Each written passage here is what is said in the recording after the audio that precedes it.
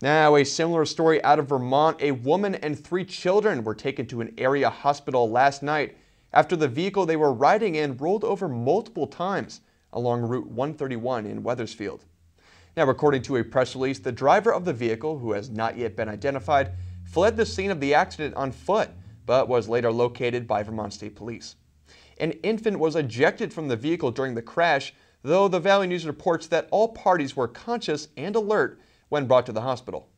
Eyewitnesses say the Chevy Cobalt was driving west on Route 131 near Little Ascutney Road when the single-car accident occurred, causing the vehicle to roll over several times before coming to rest in a field.